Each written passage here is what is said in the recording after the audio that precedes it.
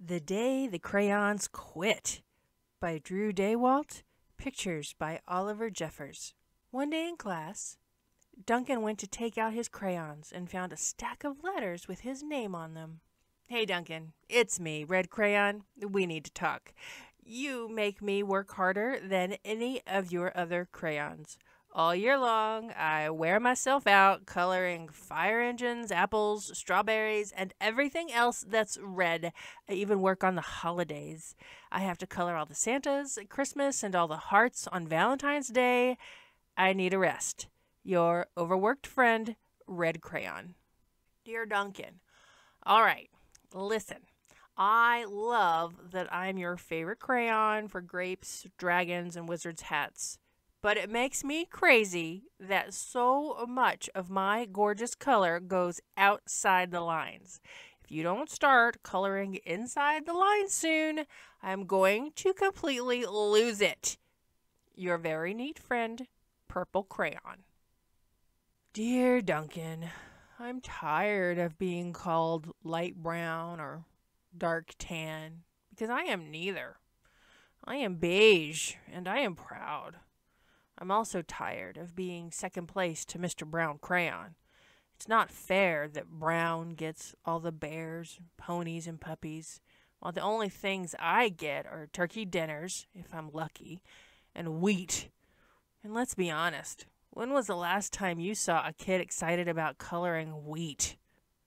Your beige friend, Beige Crayon. Duncan, Gray Crayon here. You're killing me. I know you love elephants, and I know that elephants are gray, but that's a lot of space to color all by myself. And don't even get me started on your rhinos, hippos, and humpback whales. You know how tired I am after handling one of those things? Such big animals. Baby penguins are gray, you know. So are tiny rocks. Pebbles. How about one of those once in a while to give me a break? Your very tired friend, Gray Crayon. Dear Duncan, you color with me, but why? Most of the time I'm the same color as the page you are using me on. White. If I didn't have a black outline, you wouldn't even know I was there. I'm not even in the rainbow. I'm only used to color snow or fill in empty space between other things, and it leaves me feeling, well, empty. We need to talk. Your empty friend, White Crayon. Hi, Duncan. I hate being used to draw the outline of things. Things that are colored in by other colors, all of which think they're brighter than me. It's not fair when you use me to draw a nice beach ball and then fill in the colors of the ball with all the other crayons. How about a black beach ball sometimes? Is that too much to ask? Your friend, Black Crayon. Dear Duncan, as Green Crayon, I am writing for two reasons. One, to say that I like my work. Loads of crocodiles, trees, dinosaurs, and frogs. I have no problems and wish to congratulate you on a very successful coloring things green career so far. The second reason I'm writing is for my friends Yellow Crayon and Orange Crayon, who are no longer speaking to each other. Both crayons feel they should be the color of the sun. Please settle this soon because they are driving the rest of us crazy. Your happy friend, Green Crayon. Dear Duncan, Yellow Crayon here. I need you to tell Orange Crayon that I am the color of the sun.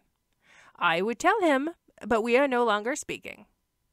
And I can prove I am the color of the sun, too. Last Tuesday, you used me to color in the sun on your Happy Farm coloring book. In case you've forgotten, it's on page 7. You can't miss me. I'm shining down brilliantly on a field of yellow corn. Your pal, and the true color of the sun, Yellow Crayon. Dear Duncan, I see Yellow Crayon already talked to you, the big whiner. Anyway, could you please tell Mr. Tattletale that he is not the color of the sun? I would, but we're no longer speaking. We both know I'm clearly the color of the sun because on Thursday you used me to color the sun on both the Monkey Island and the Meet the Zookeeper pages in your Day at the Zoo coloring book. Aren't you glad I'm here? Haha. Your pal and the real color of the sun, Orange Crayon. Dear Duncan, it's been great being your favorite color this past year, and the year before that, and the year before that. I have really enjoyed all these oceans, lakes, rivers, raindrops, rain clouds, and the clear skies. But the bad news is that I am so short and stubby, I can't even see over the railing of the crayon box anymore. I need a break. Your very stubby friend, Blue Crayon. Duncan. Okay, listen here, kid. You have not used me once in the past year. It's because you think I'm a girl's color, isn't it? Speaking of which, please tell your little sister I said thank you for using me to color in her little princess coloring book. I think she did a fabulous job of staying inside the lines. Now, back to us. Could you please use me sometime to color the occasional pink dinosaur or monster or cowboy? Goodness knows they could use a splash of color. Your unused friend, Pink Crayon. Hey, Duncan, it's me, Peach Crayon. Why did you peel off my paper wrapping? Now I'm naked and I'm too embarrassed to leave the crayon box. I don't even have any underwear. How would you like to go to school naked? I need some clothes. Help! Your naked friend, Peach Crayon. Well, poor Duncan just wanted to color, and of course he wanted his crayons to be happy, and that gave him an idea. When Duncan showed his teacher his new picture, she gave him an A for coloring and an A+ for creativity. Hi, book monsters. It's Auntie K. Thanks for reading with me today. If you like this story, give it a thumbs up. If you'd like more stories, be sure to subscribe to my channel and ring the bell to be alerted when new stories are ready for you to enjoy.